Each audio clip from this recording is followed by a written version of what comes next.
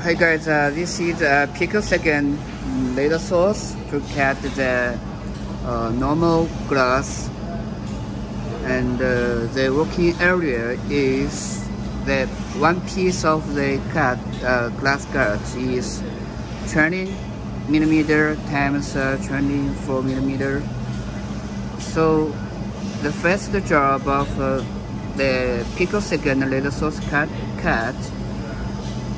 after the glass need to separate, cut it out, need CO2 metal glass, CO2 metal laser tube. So you can see turbo working table.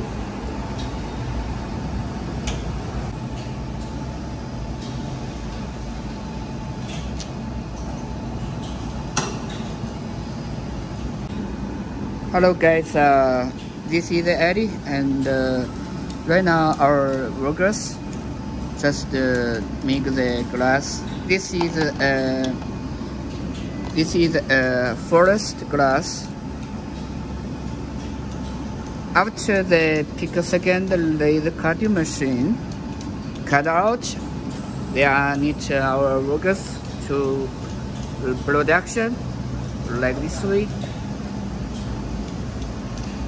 And this is 20 millimeter times 24 millimeters, the size.